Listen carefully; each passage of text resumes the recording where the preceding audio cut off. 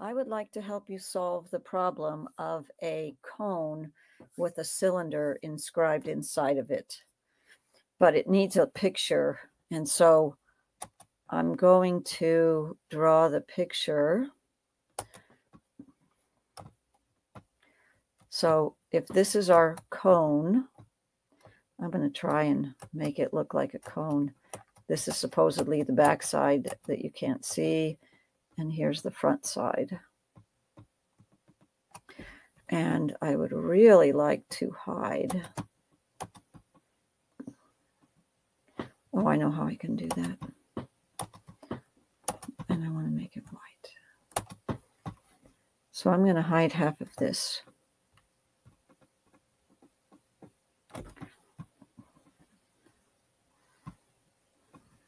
How do I do the edges?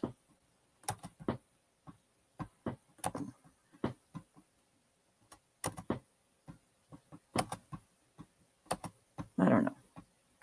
That didn't help.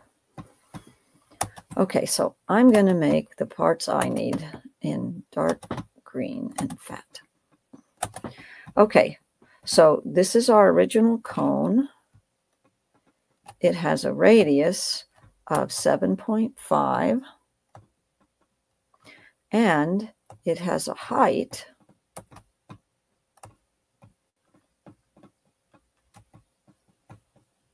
of 3.5. Now, inside of here is a cylinder. I'm just going to try. So there's, I won't let go. So here's the center of both the cone and the cylinder.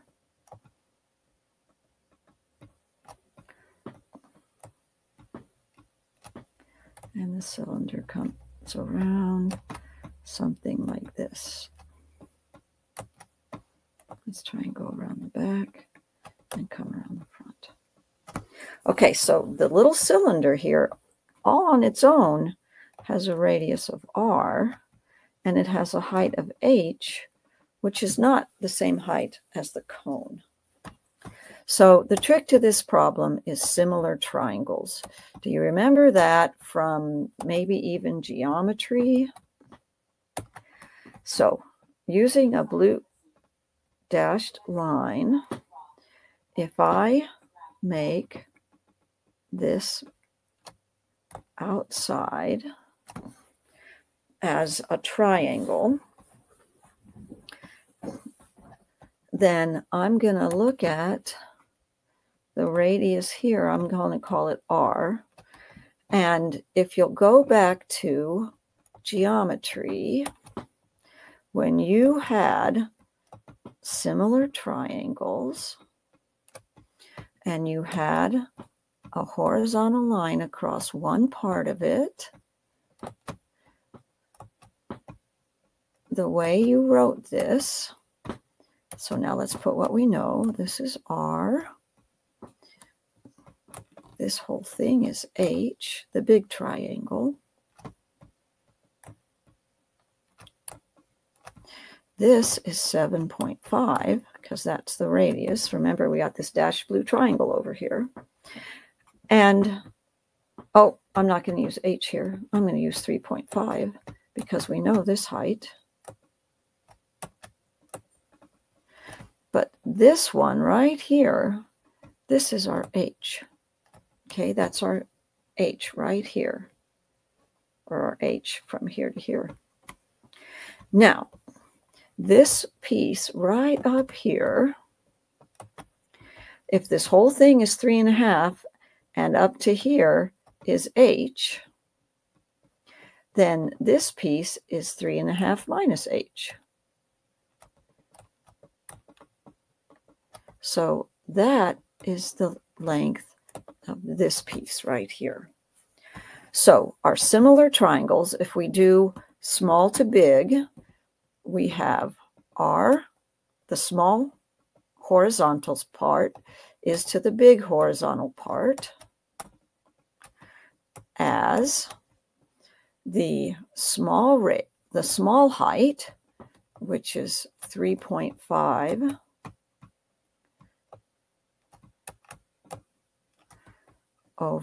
minus r, right? That's this little piece right here. This is the height of our little triangle over the height of the big triangle, which is 3.5.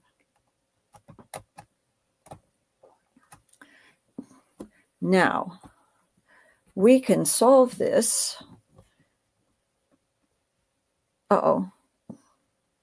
This should say h, right? This is 3.5 minus h. We can solve r in terms of h or h in terms of r, but the deciding factor is the thing that we want to maximize, right? We're trying to maximize the volume, and the equation for volume is pi r squared h. And it feels to me like if I didn't have to square it, my life would be easier. So I am going to solve for h in terms of r. So if I multiply, and in the end, I'm going to take the derivative of this, set it equal to 0, and find the maximum radius and height of this cylinder. So if I multiply both sides here by 3.5,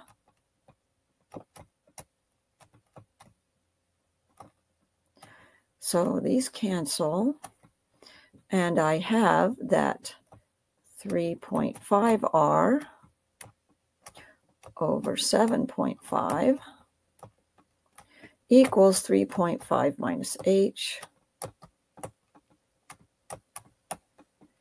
And then if I put the h on the left and this term on the right, I get that h equals, I'm going to move this over and I'm going to subtract this, and the 3.5 is going to stay right where it is, minus, well, what is 3.5 over 7.5? Whoops.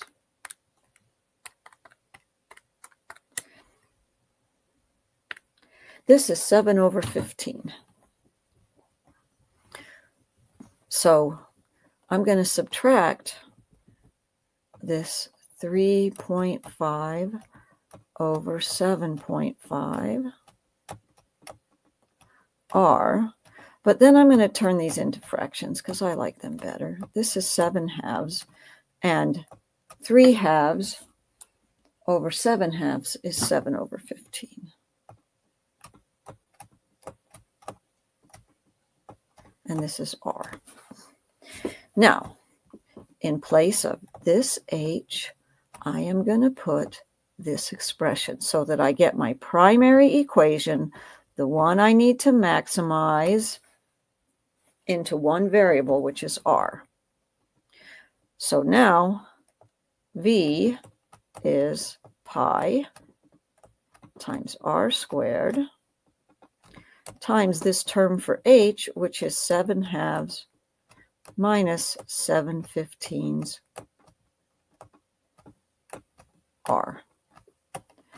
And then I'm going to distribute this term into both of these, and I'm going to get my primary equation in a single variable here in pink. My volume is, let's see, there's a 7 halves times pi, that's all my constants, times r squared, minus, there's a 7/15 times pi times r cubed. This is what I'm going to take the derivative of and set equal to 0.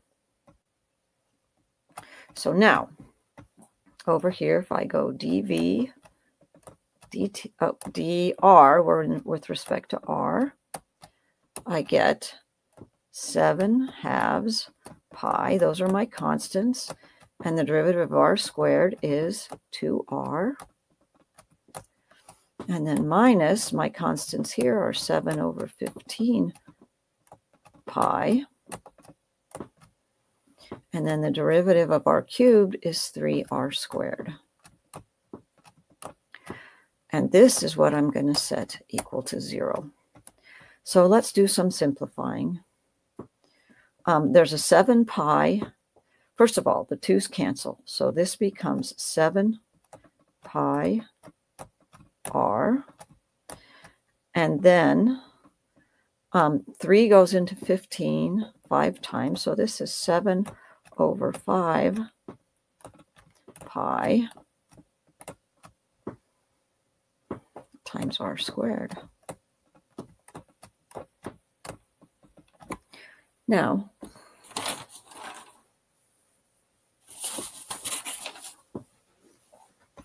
if I factor out 7 pi r, or let's just factor out a pi r.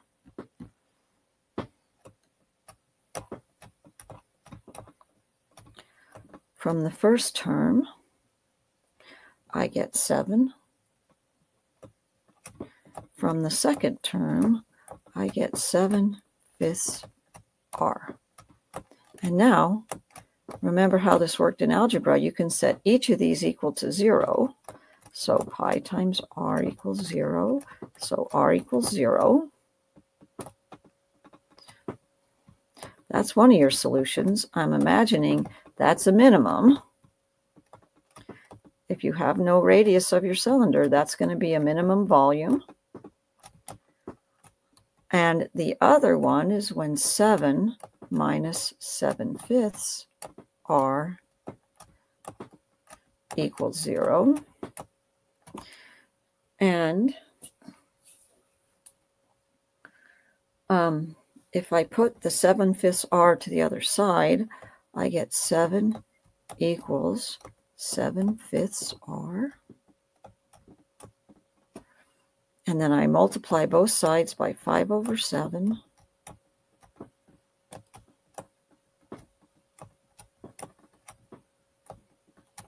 The 7's here cancel, and I get that r, right? 5, 7, I get r by itself. And then, or you can multiply them. 5 times 7 is 35 over 7 is 5. And so that is going to be your maximum. Minimums at r equals 0, maximums at r equals 5. Now, we got to figure out h. And here is an expression for h right here. So if we plug in 5 here for r, it turns out that the h we need here in, let's do it in brown, get back where we started, h is going to equal 7/2 minus 7 over 15. We know now that r is 5. So 5 goes into 15 3 times. This is 7/2 minus 7/3. And when you cross multiply, you get 21 minus 14 over 6, which is 7 over 6. So it turns out that our height to maximize the volume of the cylinder is 7 over 6. And I have a picture of this, a graph of this, but I'm not sure if it will let me upload it. But I'll try to upload it. But these are your answers here, circled in red. And that's how we went about getting them. Upload an image or document. Let's go to a new board and let me show you the graph of this.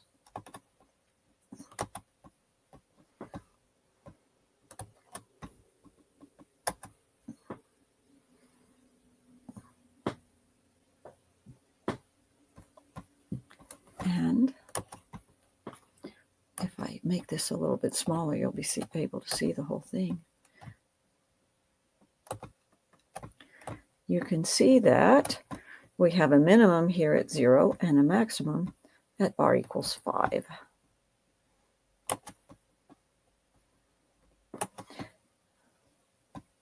And that is the way you solve this.